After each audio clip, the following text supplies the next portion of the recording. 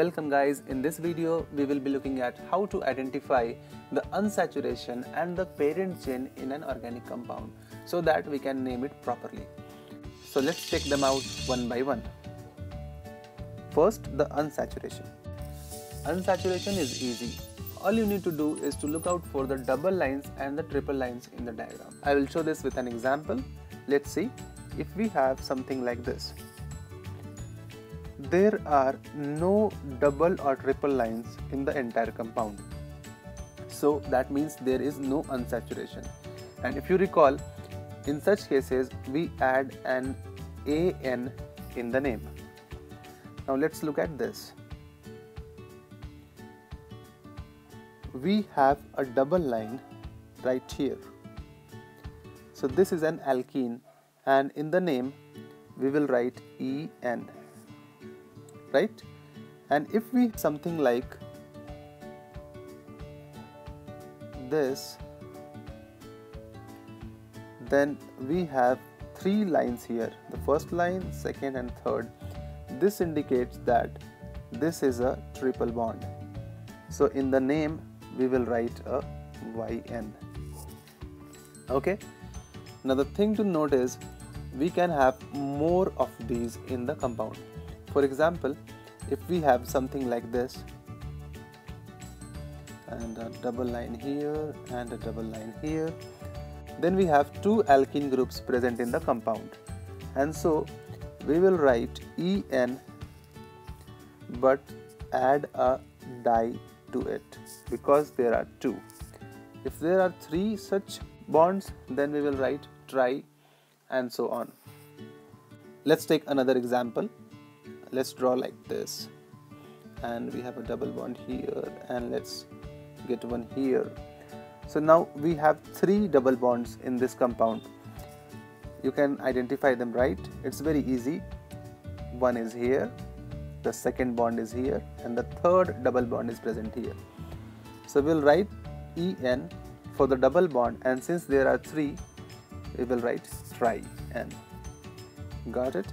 The interesting part is when the double bond and triple bonds occur together. For example, in this compound, here is a double bond and let's have a triple bond here. Now how do we name this compound? Should we call it an alkene or an alkyne? So the IUPAC rules suggest that when you have both the double bond and the triple bond present in the compound, then the compound should be named as an alkene. That's right. The alkene gets priority over the alkyne. Now that we know how to identify the unsaturation in a compound, let's look at how to identify the parent chain. In the first video of this series, I told you that the parent chain is that sequence or that series of carbon atoms that has the largest number of carbon atoms with the functional group attached to it. Let us make it clear with some examples. I have something like this with me. There are no functional groups. So in order to identify the parent chain, I'll start counting all the possible paths that I can take. Let's see. I start from here. 1, 2, 3 and 4. If I moved straight forward, 1, 2, 3, 4 and 5. So I see that this chain is longer than this chain. Therefore, the parent chain for this compound will be as shown. Let's take another example. But this time I will attach an OH here. Once again, if I start counting,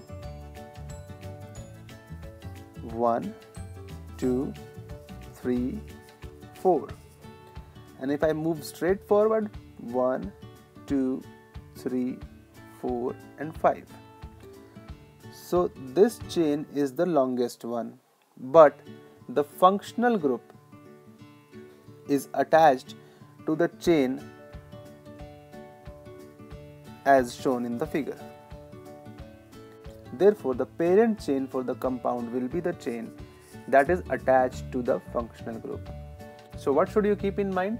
It is not always the chain that has largest number of carbon atoms. We take that chain as the parent chain which has the largest number of carbon atoms and is attached to the functional group. So being attached to the functional group is a priority here. So guys, in this video we learned about how to identify the parent chain as well as find the unsaturation present in an organic compound. If you found the video useful, please leave us a like and subscribe to our channel. You can also drop your comments below the video so that we know how to help you more. This is Abhijit from bustingjeemain.com. See ya.